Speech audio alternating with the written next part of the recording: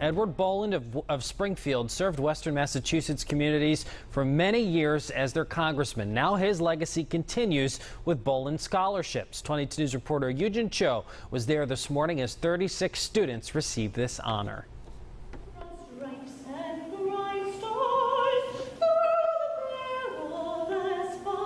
Music or agriculture? My family owns a farm, so I'm going to see if I can pick up on the latest techniques. Whatever the passion, Western Massachusetts students are off to colleges pursuing their dreams.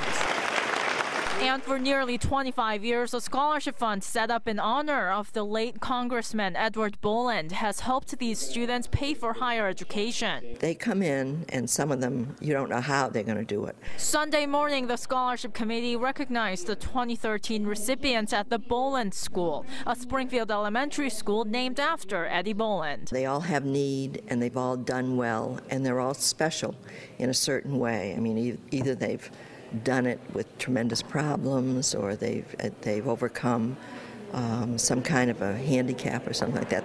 It's not just graduating high school students who can receive this scholarship.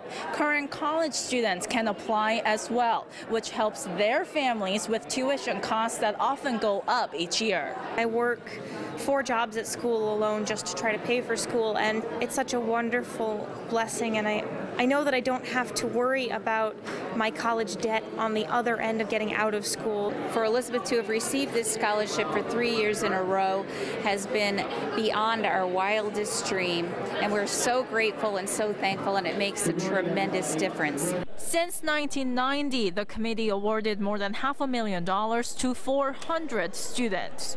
In Springfield, Eugene Cho, 22 News.